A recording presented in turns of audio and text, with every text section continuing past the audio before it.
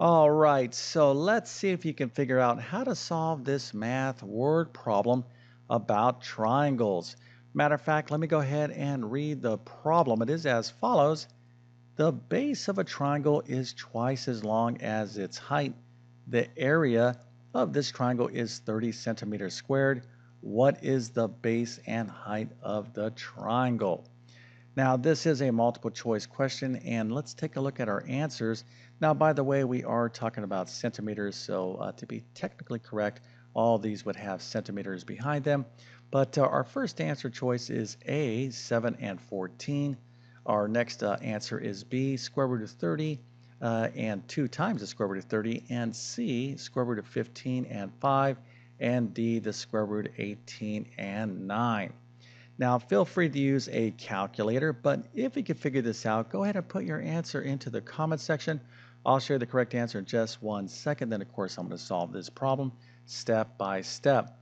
But before we get started, let me quickly introduce myself. My name is John, and I have been teaching middle and high school math for decades. And if you need help learning math, check out my math help program at tcmathacademy.com. You can find a link to that in the description below. And if this video helps you out, or if you just enjoy this content, make sure to like and subscribe, as that definitely helps me out.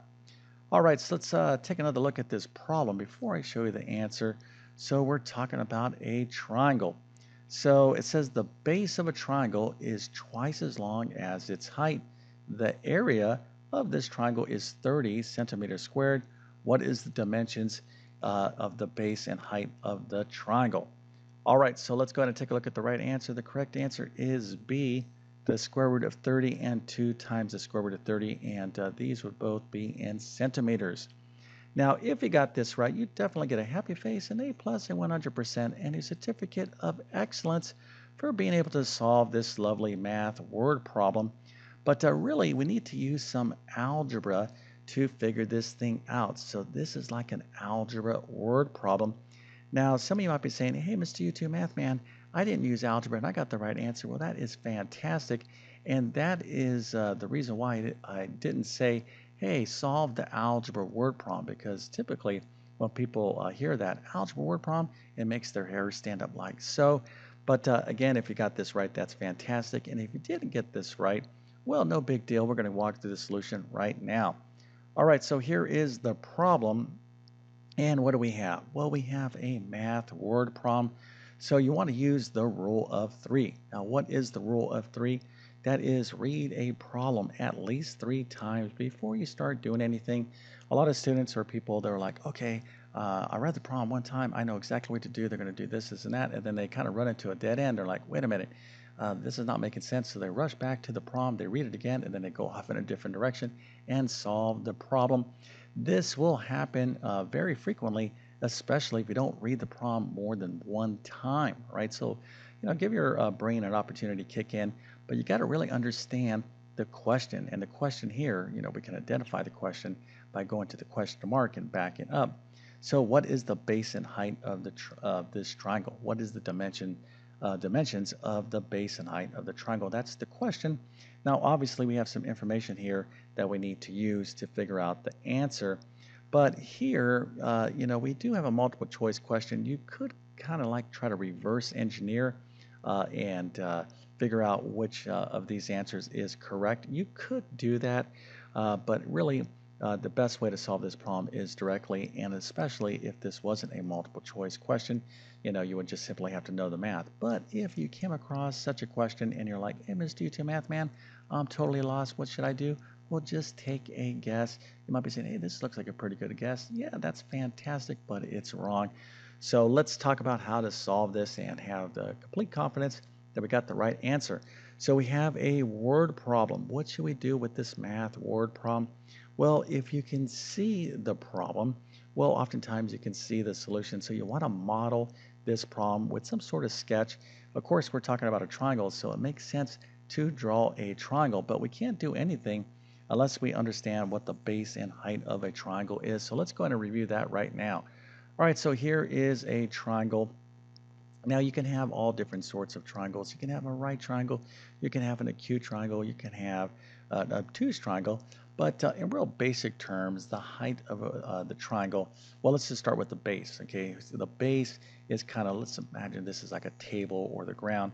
That's where the triangle is sitting, so this would be the base, and the height is going to be perpendicular to the base. So this is the height of the triangle. So we can kind of draw it from here, okay? Again, it's perpendicular from here to this tip of the triangle, so this is the height. All right, so this is a pretty good triangle to kind of work with.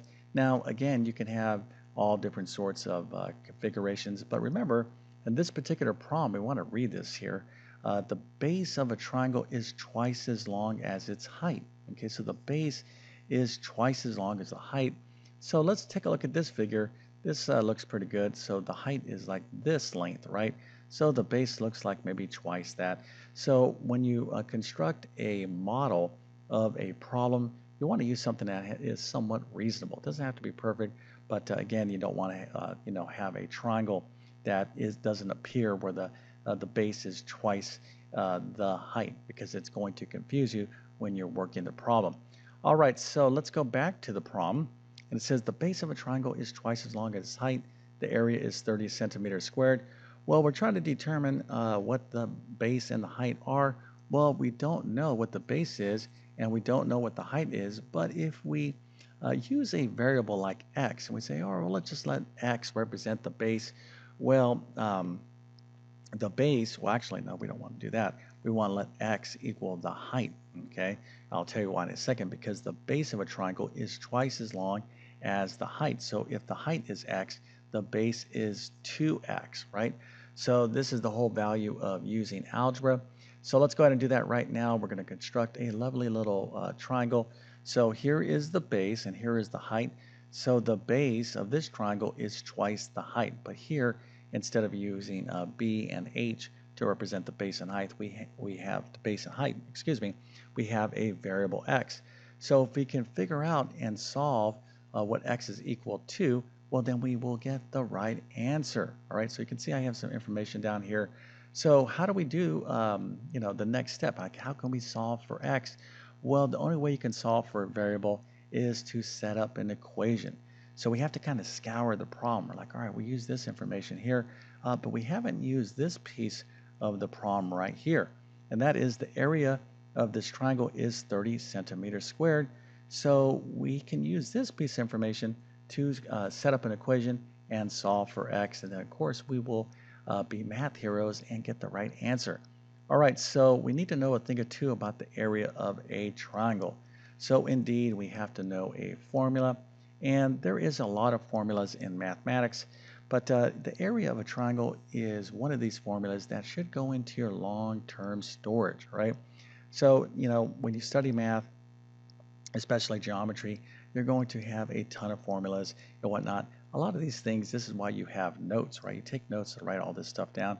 But some of these things like the area of a circle, the area of a rectangle, the area of a triangle, these are things that you should just kind of know. At least that's my humble opinion. So the area of a triangle is equal to 1/2 base times height. All right, but we now know that the area of this triangle is 30 centimeters squared. So we can use these two pieces of information to construct an equation along with our lovely little diagram here. And once we have this equation, we can solve for the variable x. All right, so here is our triangle. So we have the height. The base is twice the height, okay? And the height is x. We know the area of a triangle is 1/2 base times height. But instead of this base here, we'll use the expression 2x, right? So that'll be our base. Instead of h as the height, well, the height of this triangle is x. We'll plug that in. So the area here of this triangle is equal to 1/2 2x times x. So these twos cross cancel, and we have x times x, or x squared. So the area of this triangle here is equal to x squared. But we know that the triangle in question also has an area of 30 centimeters squared, right? So if the area is 30 centimeters squared and the area is also x squared, well, that means that 30 is equal to x squared. And now we have a lovely mathematical or algebraic equation. All right, so this is a quadratic equation, and now we need to solve for x. And the way we solve for x is simply take the square root of both sides. Okay, so we're going to get x is equal to a positive and negative square root of 30. Now, if you don't understand this algebra, I'll give you some suggestions on how you can, learn this stuff. If you're kind of lost, you're like, hey, Mr. YouTube Math Man, you're doing stuff. I don't even know what's going on. Well, stick with me here. Just kind of follow the logic. So x is equal to positive or negative square root of 30, but we haven't yet answered the question. Remember, the question is, what is the base? What is the height? So let's go and take that next step, and that is to finish up this equation, right? So x squared is equal to 30. Matter of fact, I'm just kind of repeating this again. For those of you that don't know, a quadratic equation always has two solutions. So right here, there really is two specific solutions, this positive and negative business. That means that one of the solutions is positive square root of 30, and the second solution here is negative square root of 30. And this comes into play. It's not a trivial little detail. It's something that we need to pay attention to. So this equation has two solutions.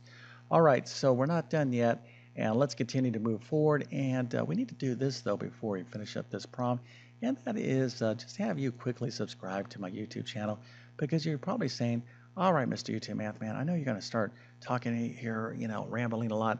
I like your videos, but this part of the videos you need to, well, listen, I get it, but this is like my favorite part of teaching math, is to encourage people, because this is what I'm trying to prevent. After decades and decades of teaching math, I've talked to so many people all over the world. I've been pretty fortunate to teach a lot of people, and the trends just are there. Okay, decade after decade, I speak to people that remember their teachers back from the 1940s, 1960s, 1980s, or something happened in school, and they're like, yes, somebody told me I was bad at math, and back in 1967, I wanted to be an engineer, but, I didn't do well at math, so, I went off and did something else. Well, hopefully things turned out well, but what really is, really alarming sometimes is that people change their whole life plans because they don't feel like they're smart enough to understand the math for a particular, certification, college degree, or whatever the case is. And for me, you should always have options. So never, ever, ever let math stand in your way. So you can be successful in math, right? Please don't give up. What you need to do is find someone that you like and understand in terms of their instruction that is comprehensive, right? So if you're looking for quick, little fast ways to learn math, well, you're going to continue to be frustrated. So this is what I like to do. And the things that we're talking about here, geometry, quadratic equations, and things like this.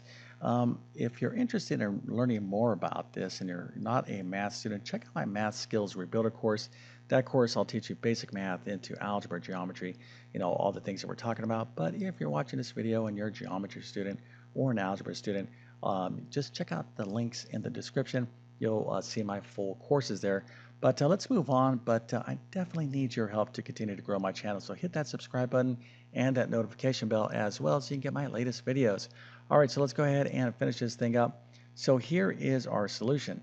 Now I kind of have x is equal to the square root of 30. Now some of you might be saying, hey, Mr. YouTube Math Man, didn't you say that x is equal to positive negative square root of 30? Indeed, I did, right? So we have a square root of 30 over here and a negative square root of 30, but we need to drop this negative value because we're not talking about negative distances here. So that is a small detail, but a very important observation. So we're going to keep a positive square root of 30 as our answer. So that's what x is equal to. So this is our height. Okay, so x is our height. So our height is equal to the square root of 30, and the base is 2 times the height. So that's going to be 2 times the square root of 30. And again, because we are dealing with centimeters, right, our area was in centimeters squared, so our distance here will be in centimeters. So you can't forget those units of measure. That is a very important detail as well. All right, so hopefully this little problem was interesting and entertaining. Or some of you might be saying, hey, Mr. YouTube Math Man, I knew how to do this problem. You got to make more challenging problems. Well, here's the thing. If you go onto my YouTube channel, I post a variety of word problems from basic math to geometry to more advanced algebra. I like to kind of mix it up, and my focus on my channel is really kind of from basic math to advanced math, kind of like up to calculus, right? So if you want to check out more word problems. I have a ton of word problems again on my channel, but trying to solve a word problem that's not a good way to go if you struggle with the basic math skills. So leave the word problems for later. Make sure you get the math down and then apply your math skills to solve word problems.